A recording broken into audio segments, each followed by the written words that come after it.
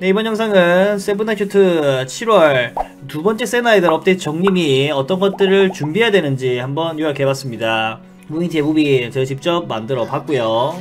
첫 번째 내용 역시나 시나리오 외전 출시입니다. 이번에는 제이브와 아일린의 이야기가 들어있다고 하거든요. 제이브와 아일린이 부부로 알고 있는데 어떤 이야기가 펼쳐질지. 두 번째는 신규 등급 신화에이스가 등장을 합니다. 신화에이스 특징으로는 새로운 패시브 스킬 하나가 오픈이 되고, 그리고 변신이 추가가 되고요.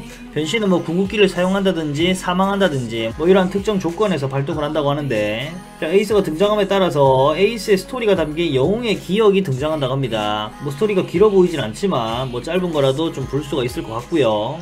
자, 세 번째는 신화 영웅뿐만이 아니라 신화 장비가 등장합니다. 기존 장비를 진화하는 형태로 나온다고 하고요. 그리고 여기에 장비, 모든 장비가 세트가 세분화가 돼요. 기존에는 2세트, 3세트, 5세트였는데 이제는 1, 2, 3, 4, 5 전부 다 세분화가 돼서 다양하게 장비를 낄 수 있을 것 같은데, 자, 네 번째는 세나의달 기념 카니발 이벤트, 그리고 새로운 형태의 이벤트가 출시한다고 합니다. 뭐 카니발에서는 재화, 영웅, 장비, 장신구, 펫 뭐 전부 다 보상을 기대할 수가 있을 것 같은데, 여기서 새로운 형태 이벤트 어떤 걸지 좀 많이 궁금하네요. 그 밖의 내용들로는 뭐 수영복 코스튬이 출시한다고 합니다. 대상으로는 레이첼, 지크, 린, 샤이고, 그리고 레이드 AI 추가 및 각종 편의성 개선 7월 7일날 한다고 합니다.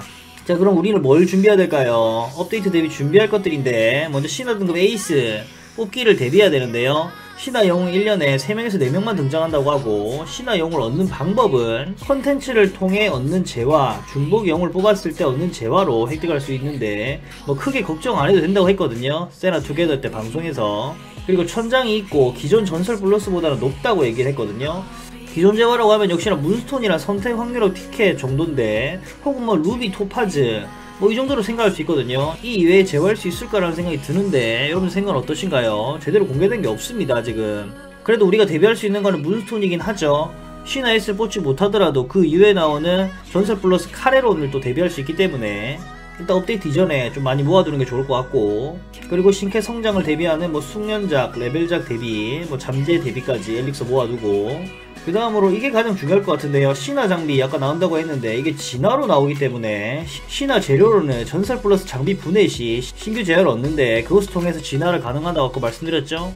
그렇기 때문에 레이드 티켓 소모를 통해서 전설 플러스 장비를 만들 준비를 최대치로 해두는 게 좋을 것 같아요. 그러니까 레이드 티켓을 전부 다 거의 쓰는 게 좋을 것 같은데, 최우선으로는 결투적 4명 뭐 풀세트를 먼저 만들어야 되기 때문에 신화 장비 이 부분은 현재 좀 작업을 해야 될 것 같긴 합니다.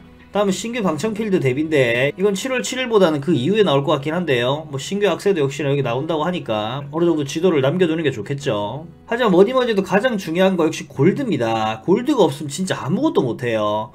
웬만하면 골드 쓰지 마시고 최대한 존버하시길 바라겠고요.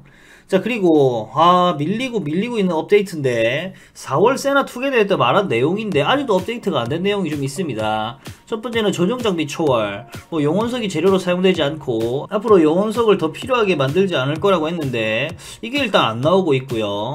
다음으로는 길드 협동 컨텐츠, 이걸 정말 기다렸는데 안 나오네요. 뭐 길드원과 함께 재미와 성취감을 느낄 수 있고, 뭐 앞으로도 지속적으로 컨텐츠를 만들겠다 라고 했지만 계속해서 밀리고 있는 그런 상황입니다.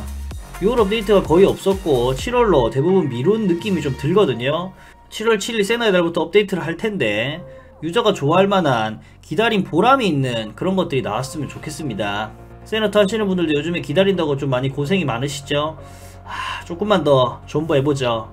여기까지입니다. 수고해요. So can we just slow